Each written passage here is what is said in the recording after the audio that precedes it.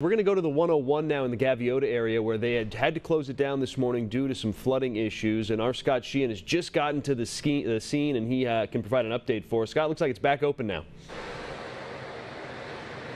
All right, Joey, so it just reopened here at Cali Mariposa. So I can slide over a little bit. The exit is now closed. I talked to some of the CHP. They said that there was about 6 inches to 8 inches of flooding on the road behind me. So that's why they had to close it down. That was because a drain got clogged. So now they're trying to push that water away to make sure that the exit area is now open fully.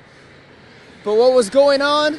It was closed. They were pushing people off Cali Mariposa and to go around this area. Now they just switched the cones. They stopped traffic while the CHP were able to make that change. And now everything is back flowing. As I was driving out here, the hardest part of the rain was actually about 5 miles just east of here. The rain was coming down very hard that I was barely able to see. So if you are driving along the 101, be careful of CHP out here as this exit is closed, and even the rain coming down was coming down pretty hard. Out here near Gaviota, I'm News Channel reporter Scott Sheehan.